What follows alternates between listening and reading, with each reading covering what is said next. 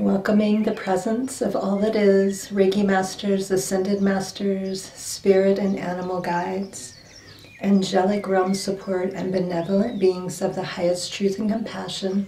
We invite and welcome this energy and influence that serves our most empowered and aligned selves. And so it is. Hello, beautiful and magnificent beings. Welcome to Energy and Light Awakening. In today's session, we're going to be focusing on removing abundance blockages. And this does include, but is not limited to, financial abundance.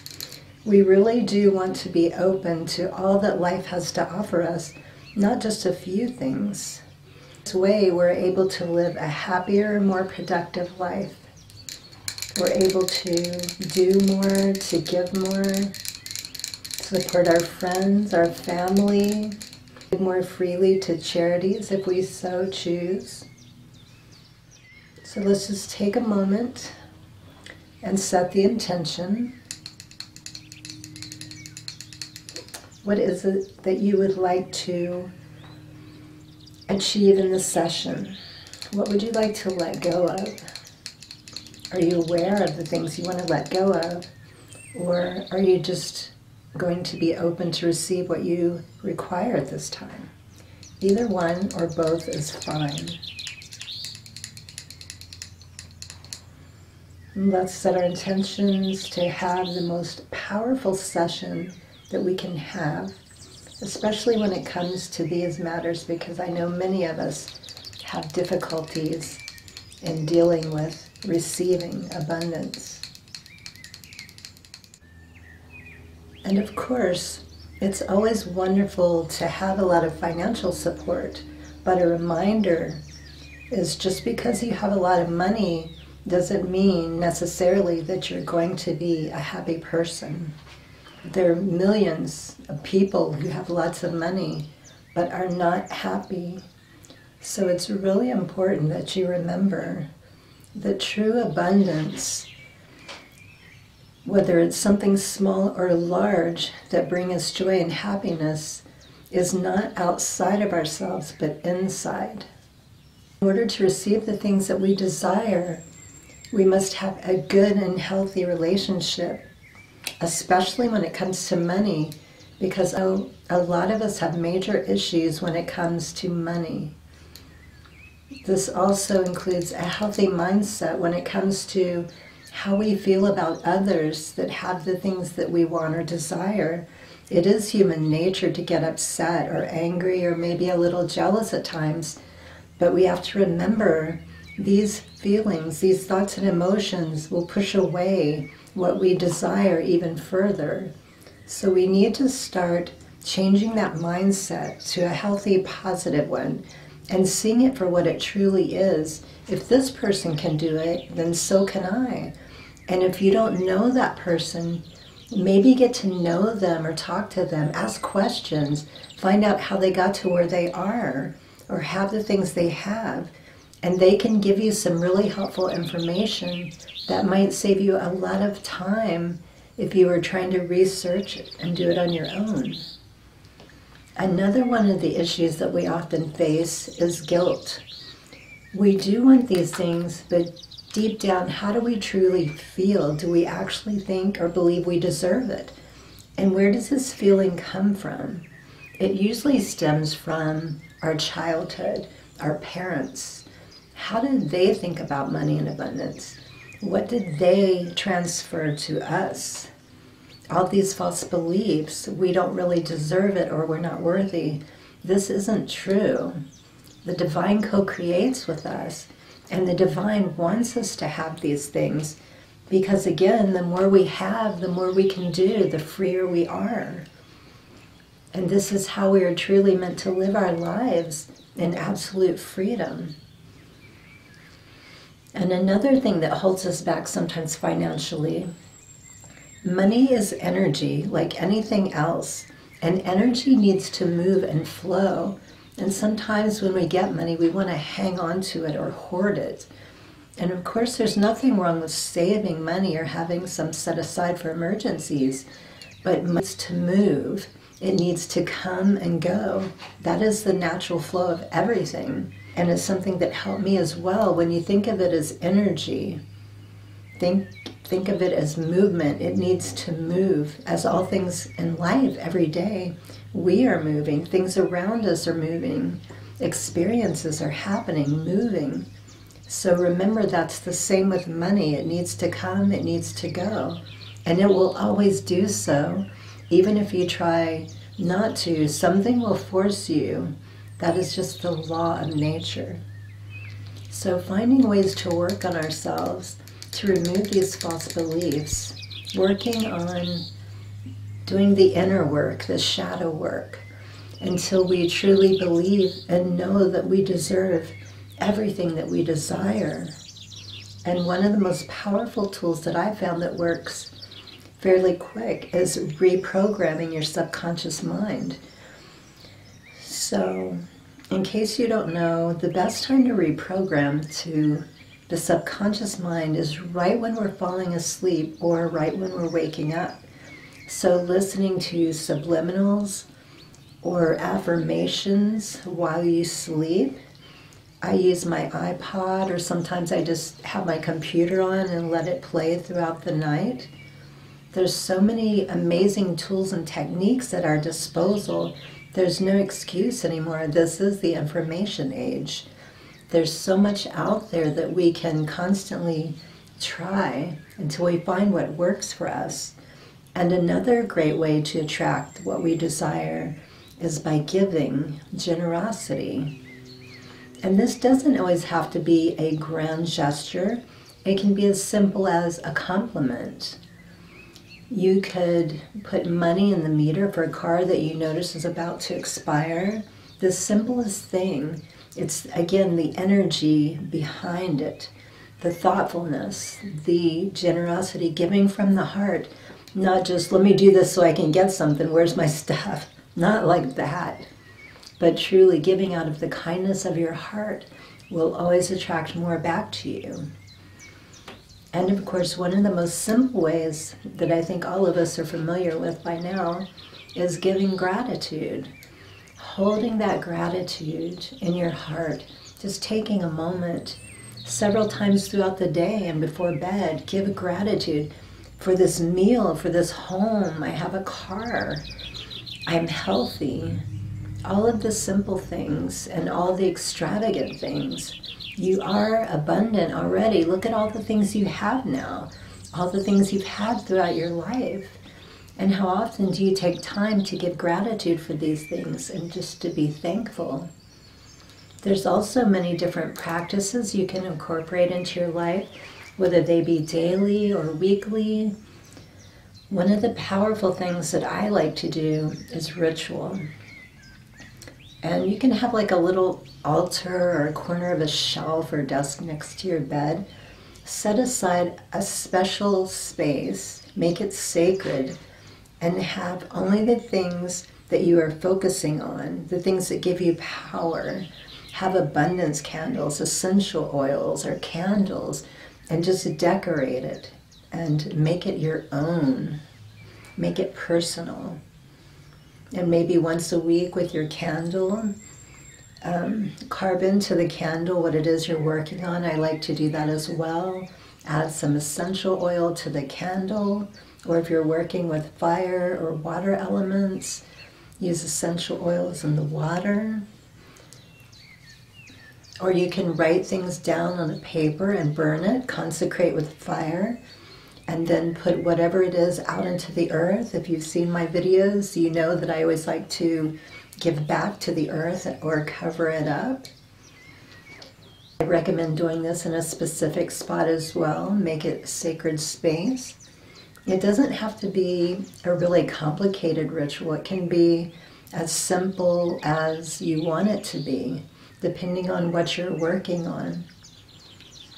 It should never feel stressful. It should always be joyful and fun and playful. It's something fun. You're putting that good positive energy, that high frequency out there to attract what you desire. And something else I like to do, I've shared this before a few years ago. I actually have several of these, but I don't wear them as often as I used to in my videos. The two on the outside, these are actually aromatherapy lockets. Let me show you one up close. You just open it up. It has this little piece of felt, and you just put whatever scent on it. This helps keep your frequency up, but also I have a tiny little piece of selenite in here, and I like to write down on a piece of paper what it is I'm working on. This is something I've done for years. I don't know, it just came about. It felt very natural for me. And I fold up that little square of paper, and I keep it in the locket, and then I just wear it on my person. I have even little tiny ones that I wear around my ankle or on my wrist. And this is a really large one. And you can put more stuff in here if you like. Sometimes I'll put an herb. I always put the piece of paper with whatever it is I'm working on, and I use it in an I am affirmation as if it has already been accomplished, because that's the feelings and the emotions that we want to create. Feeling that it's already done will bring it to us faster. So I put the little piece of paper in here, or herbs, maybe a little sliver of a stone. Whatever you feel guided to do, again, make it personal, make it mean something, make it powerful for you. And also something else I like to do, I have a special tablet or notebook, or it could be like a journal, and every day, as I'm starting my day doing my morning ritual, I write down 10 times, again, I am affirmation, confirming it is already done. I've already achieved or accomplished what I wanted, and I will write it 10 times over and over. And I have like so many stacks of these things. But again, that is just what's personal, what works for me. I would recommend trying different things. I mean, there's thousands of methods until you find what works for you, but I don't stop there. Like, I continue to do what works for me, but I'm always still trying new and different things. It keeps it fresh, it keeps everything moving. And I find it's also very helpful to read or listen to, I prefer audiobooks, listening to abundance books, even if it's just a chapter a day, even if it's just for 10 minutes. This is very powerful. You're constantly listening to,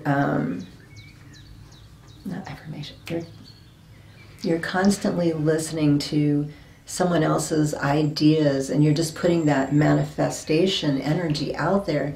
So I find that really keeps my energy lifted and focused as well. But again, these are just things that are significant and powerful for me. And also, I will list below some of the books that I recommend that I have found to be the most helpful. Okay, so I'd like to go over some of the stones I'm going to be using during the Reiki session. And these are what is known as gold stones. They're very pretty, they're tan, they're kind of sparkly. And though all stones have several meanings, I am using these specifically to help open us up wherever those blockages are, to help our personal power, to help our ego, to help our motivation. So there's a lot going on here. It's not just solely it's not just solely abundance, because we all have different blocks in different areas of our bodies, so physically and mentally. And we're also going to be working with, of course, citrine, which is one of the most popular. And when I'm working with this, I'm actually going to hand it to you. I also have some little citrine pebbles here. And when I give this to you, I want you to envision holding it over your solar plexus, and I want the pointed side out as to absorb even more as I am doing the Reiki. I will aim it towards this point to help better absorb. And the last two we're going to be using is my yellow jade, which I absolutely love. It has such gentle energy, but is very powerful. And of course, fool's gold. or pyrite, as it's also known as, which is also a very powerful stone. I'm also going to be using several powerful symbols during the session. Of course, all the regular Reiki symbols, but also Karuna key Reiki and some Grandmaster symbols as well. And you may feel a little different during this session. I always try to create very powerful and healing sessions, but some of them tend to be a little stronger than others, and I pretty much have a feeling that this is going to be that way. So you might feel a little dizzy or lightheaded, but that's okay, it'll pass. It might just be the regular tingles or maybe flashes of color or light. But please make sure to drink lots of water today. You really need to hydrate, which we should all be doing anyway, but sometimes it's more important than others. So we really want to hydrate and flush and keep that energy moving, because water is a very powerful conduit as well for moving energy.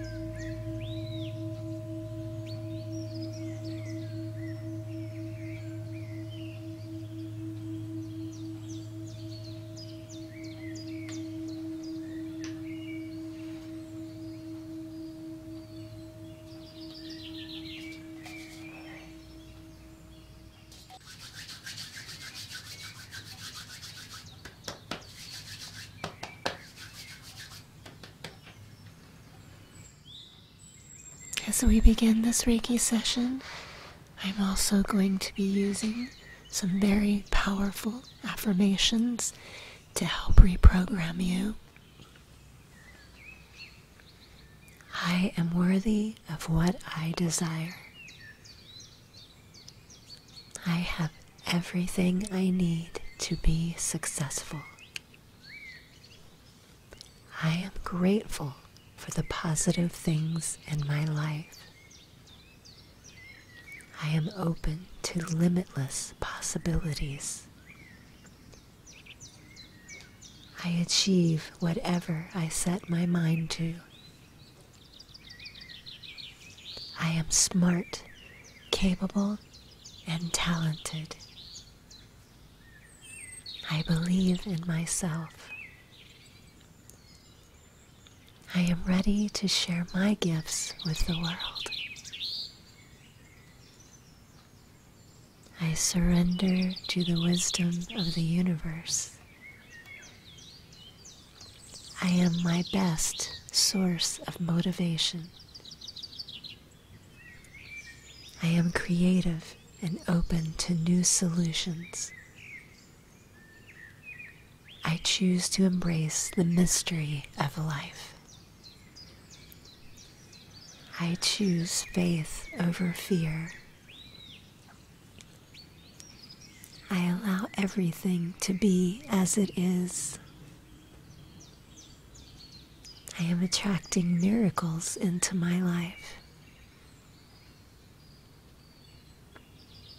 I am open to receiving unexpected opportunities, abundance, and wealth. I am aligned with my purpose. I am worthy of positive changes in my life. I am grateful for the abundance that I have and the abundance that's on its way. I am capable of achieving greatness. I am attracting money to me easily and effortlessly. I am always having enough money. I am a money magnet. I am making money easily. I am grateful for money. I love money because money loves me. Money is energy, and there is enough to go around for everyone. I am generous with my money. I am changing the world with my money. I am worthy of the wealth I desire. I love to give money a good home. I am open to receiving what is the highest and best for all. I am releasing all resistance to attracting money. I am financially free. I am aligned with the energy of abundance. I am capable of overcoming any money obstacles that stand in my way. I am boldly conquering my money goals. I deserve to make more money. I am accepting and receiving unexpected money.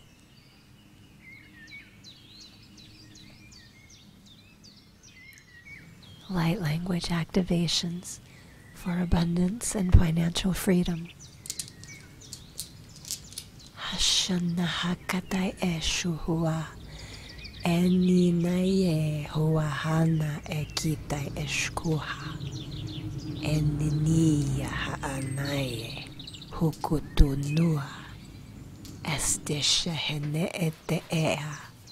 Hunkuhu uye. Hana aata e. Kasta shankatuti. Hanaye wa tutai eshkita.